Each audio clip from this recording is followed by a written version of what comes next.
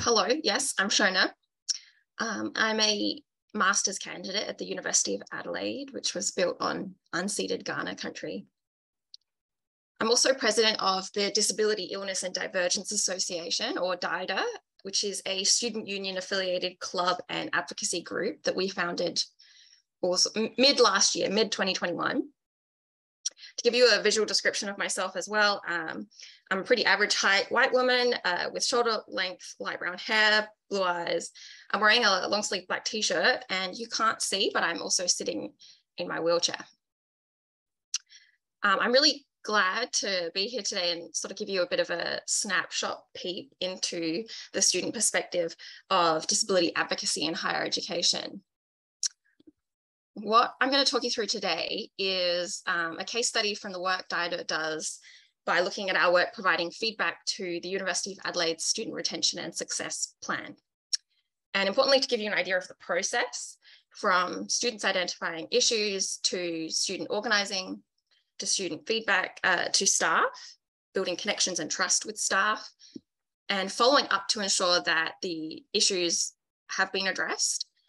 And basically through all of that, how students feel throughout that process. I'll then touch on some further issues that we still need to investigate. So first, a note, I understand that Student Voice Australia and everyone involved in symposia like today are very keen on student partnership, but I think it's important to remember that an institution's professed commitment to student partnership, or individual staff champions, or even entire departments full of champions for student partnership, does not necessarily mean that trickles down or up or sideways through the institution as a whole. For many students, the experience of giving feedback remains a really negative one. And I want to stress from the outset that this is regardless of the good intentions of staff receiving that feedback. Hearing students' feedback that names a problem is merely the first step towards taking action on that problem. When hearing about a problem is offered as a solution, hearing becomes another kind of dissolution. And I think it's important that we remember that what you critique, you can still enact. So here's our story. It was 2021, and a group of us at Adelaide were realizing that we informally had a kind of a network of disabled students. And between us, we were passing on tips and tricks, advice and warnings about how to survive within our institution. A common experience quickly emerged. We had all at one point or other had to drop our course workload to zero. We had to drop out, we had to withdraw, and we had to defer. Basically, we had to put things on hold. And that was for a range of reasons, from explicitly disability related to chronic illness, mental health, neurodivergence, the financial burden of being ill, family stress, and sometimes it was due to hostile and ableist interactions with staff and students in classes. For those of us who hadn't dropped out, many had failed or had a negotiated non-graded pass. Many of us had retaken courses, some several times, increasing their HECS debt. And it was basically a feature of the disabled student experience that we realized was uniting us.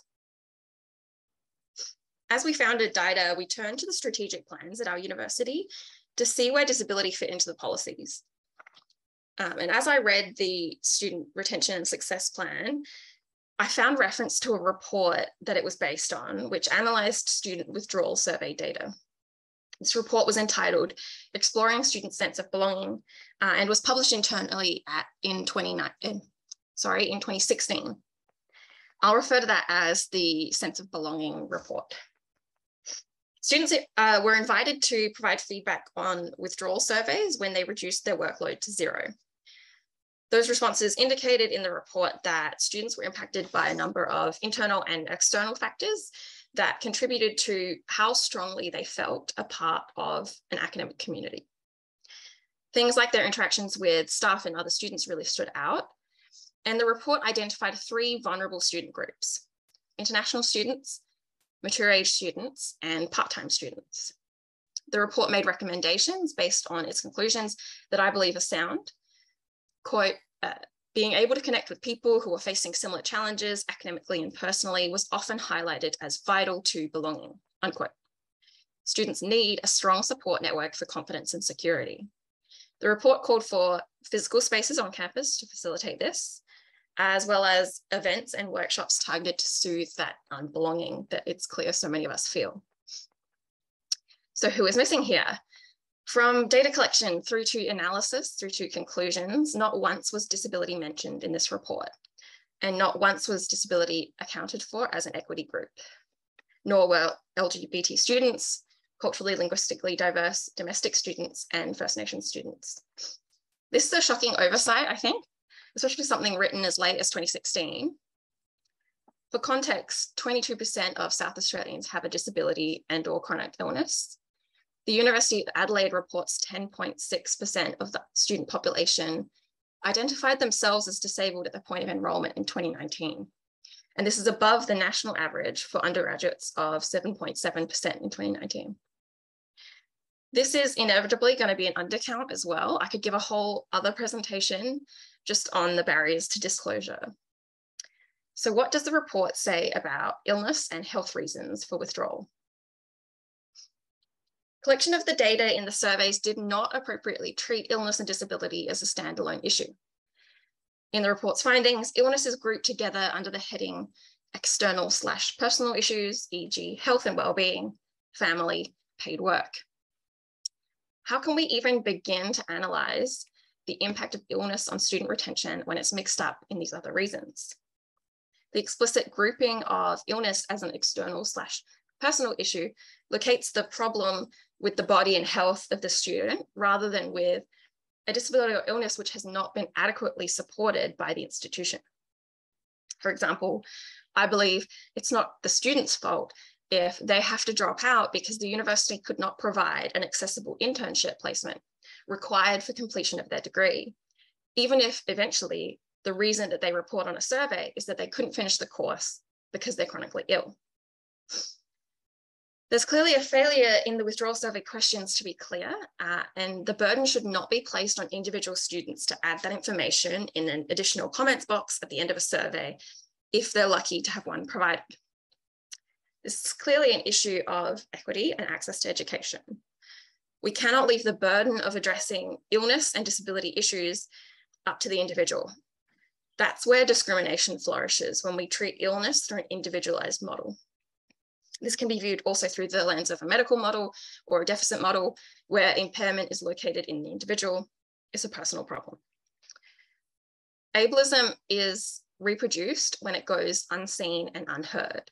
So we must start seeing it, hearing it, and analyzing it.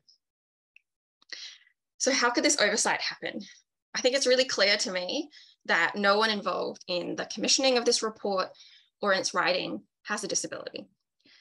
Often at DIDA, we're told that progress is a slow beast, that institutions move slowly.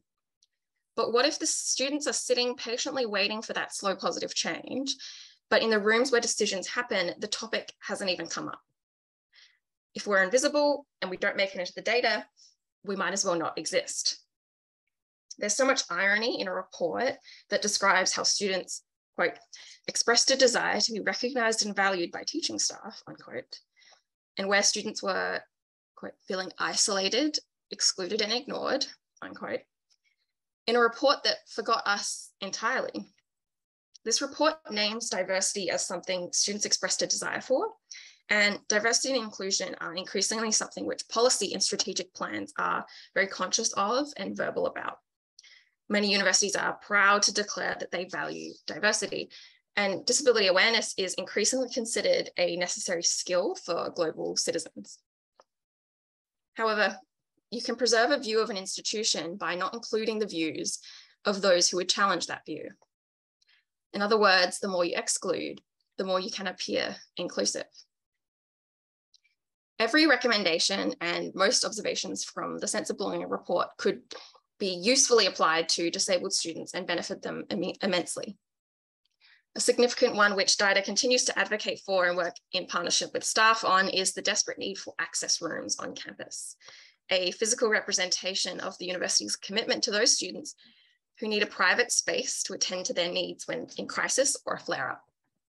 The report calls for physical spaces targeted to vulnerable groups.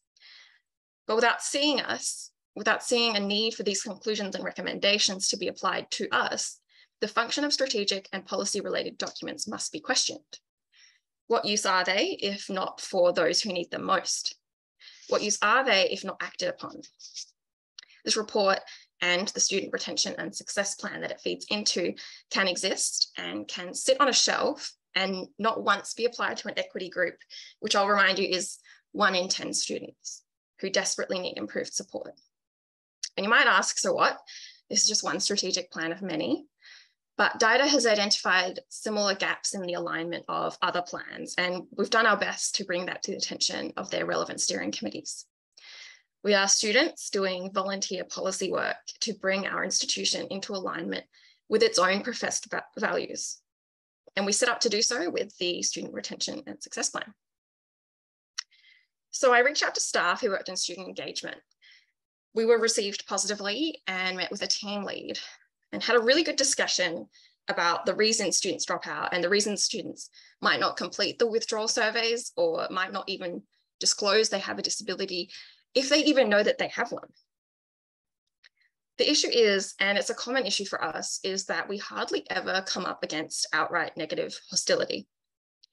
Much more common is a positive reception, a commitment to improvement, and then sometimes a lot of nothing. And in many ways, this benevolence, this benign allyship, is much more frustrating to deal with than outright hostility. It's harder to name, it's harder to spot, and it's harder to even recognize in the moment when it's happening to you. A yes can in practice function as a no. A yes can mean I sympathize, but that's just how things are. A yes from one staff member does not necessarily mean many staff within an organization are communicating that yes between each other or even talking at all. I can argue our case over and over and over again. So, having made our concerns clear, we were invited to give feedback as a part of a group consultation of 5 students on the new Student Retention and Success Plan 2022 to 2024. I want to note that I don't know what previous consultation there was before this point. This is just when DIDA entered the process. We were excited. This was one of the first consultations that DIDA has since made a regular feature of our club work. However, we received a copy of the draft plan 24 hours before the consultation meeting, and we had our hands full with other meetings and consultation on another project. So we speed read through the draft in those hours before the consultation. When we attended, there was 1 hour scheduled and we had a lot to say, so we didn't get very far. And the chair of the meeting had to kind of rush us along. We requested the opportunity to provide more extensive written feedback once we'd had a closer look at the plan. And that's an accessibility issue for myself and for our DIDA vice president. We needed time to read when we weren't in chronic pain and perhaps to use text-to-speech software. We were encouraged to do so as quickly as possible in 2 days, but preferably less, to meet an internal deadline for the draft. And that wasn't enough time. This process was not accessible. We should not be made to feel like a nuisance for wanting to give the feedback that we were invited to give. If universities want feedback from students to be of sufficient quality, they must provide enough time and they must consider things like alternative ways to provide feedback rather than simply speaking up in a single hour-long Teams meeting only a couple of hours after first laying eyes on the document. I want to turn to that other issue in the improvement of strategic plans and policies such as this one, which results from hurried consultation of insufficient quality and quantity. And that issue is that in working on a policy, we can feel as though we have achieved something simply in our satisfaction with naming the problem. I'm wary of this, as Sarah Ahmed warns in her 2021 monograph Complaint. A report can be, quote, a means by which the university is able to not deal with a situation by appearing to have dealt with it, unquote. Policies are something for institutions to be proud of, but a policy can create the illusion of doing something without doing anything. It remains that students with disabilities will drop out because they are not appropriately or adequately supported by the institution and because of their marginalised lives within and outside of the institution. This is a fact and will remain so when policies just sit on shelves. So on some of the ways that feedback is collected, DIDA has been working in our own events to develop a method of engagement that suits the needs of our community.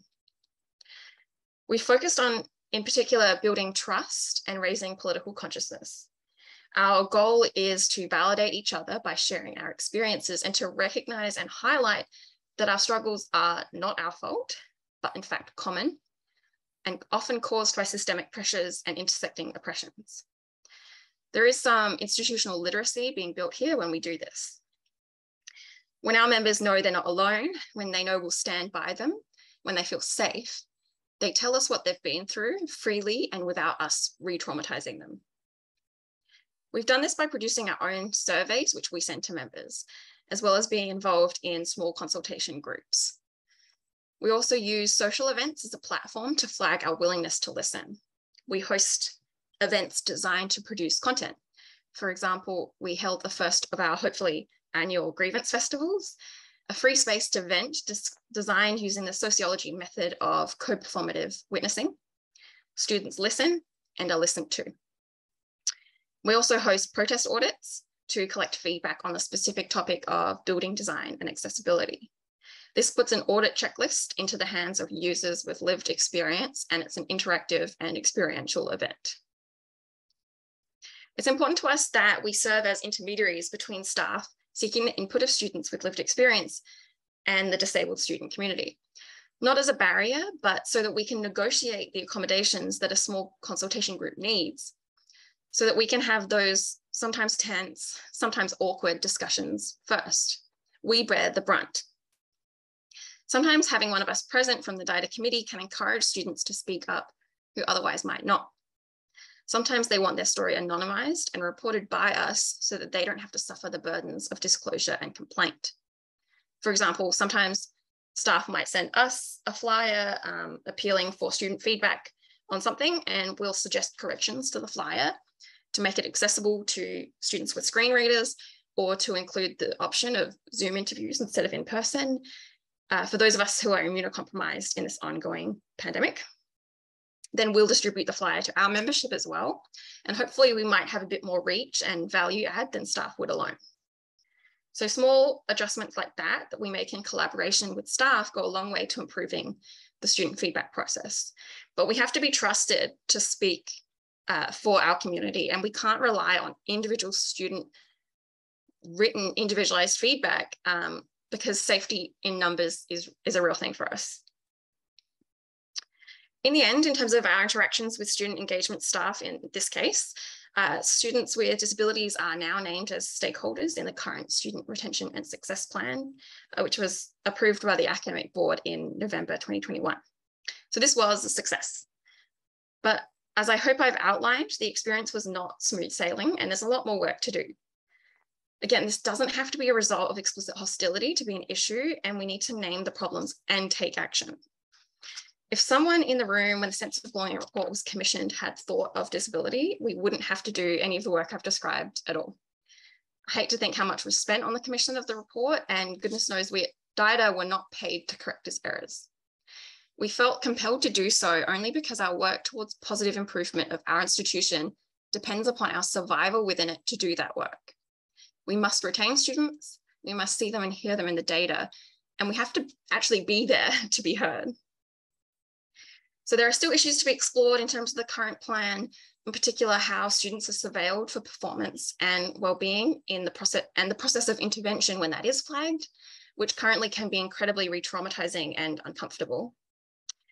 Another point which I always want to emphasize is that every time a disabled student drops out and doesn't go through with the forms, the stress and strains of confirming retroactive withdrawal not fail sorts off their record and confirming remission of fees for their HECS. Every time a student doesn't go through with that process, the university profits. The administrative burden on students to go through with those processes is already difficult, and disabled students are much less likely to be able to withstand that strain. These are students in physical, psychological, medical crisis. I'll say it again. When disabled students drop out, the university profits. We must find ways to reduce that burden, to support students through this process in a respectful, dignified way that has their consent at all stages. Retention goes beyond the moment of withdrawal. So to return to policy and strategic planning, in conclusion, true empowered student partnership can address issues early. It can avoid wasting time and resources.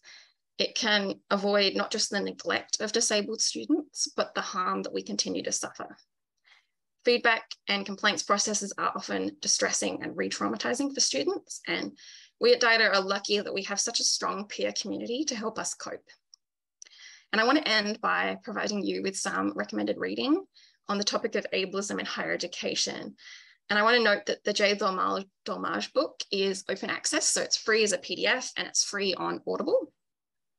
And Ahmed's lecture from her monograph, Complaint, for the Wheeler Centre on YouTube is essential viewing for anyone interested in promoting diversity and inclusion at our institutions. And she speaks there on how those who advocate for change are treated. I think it's an important reminder of the time and the energy cost to advocacy. So that's where I'll end. And I can put these chats in the further reading in the chat. Thank you so much, Shona. It was a very enlightening presentation on disability awareness and support surrounding it. We can take some questions for Shona. Please feel free to unmute yourself, raise your hand, or pop your questions in the chat. And Shona is also putting the links for the references for anyone. Forgive me for spamming you.